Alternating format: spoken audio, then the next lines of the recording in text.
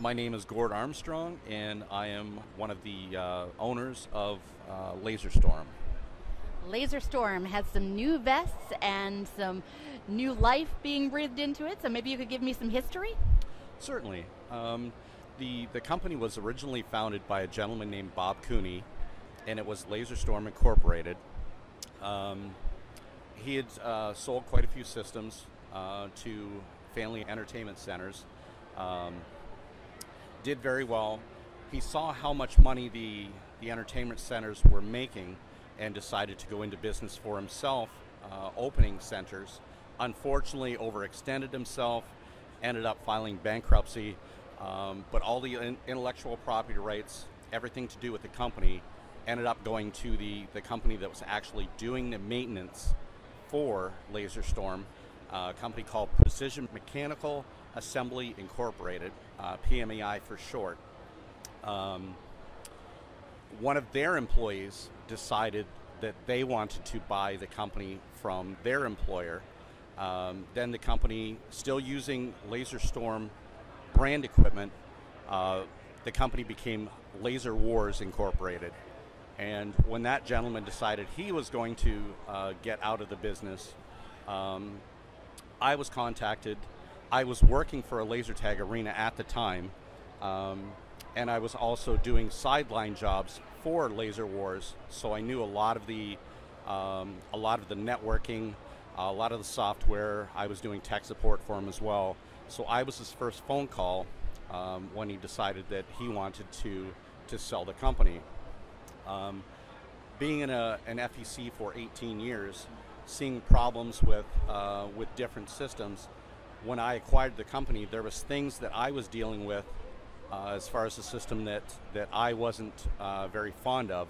So that's when I made the changes to shoulder sensors. LaserStorm was more of a hide and seek game before, but kids today like bright, shiny. So that's what I ended up doing by adding shoulder sensors, taking away the headset. I lit the shoulder sensors up very bright. So when you have an arena full of these vests now, red and green vests, two sides, it's just like Christmas time. All right, parts and components are actually made in the United States, yes?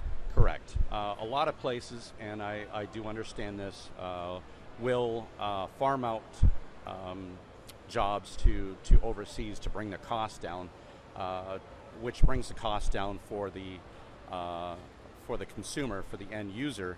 Now I still keep costs down as low as I can, but I want to make sure that all the jobs stay here in the U.S. So we don't farm out anything. All the jobs are produced, or excuse me, all the equipment is produced here in the U.S. And we try to keep things as local as possible. I come from Flint, Michigan, which everybody has heard of because of the Flint water crisis. Unfortunately, that's taken the population of Flint down.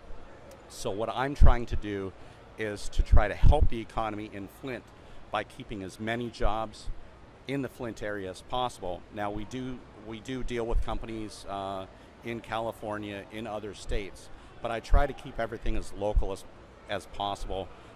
That way I can also keep an eye on the manufacturing process. I can stop by just to make sure that things are going smoothly. But yes, I'm all about keeping jobs here. So we've had the company now for going on 4 years.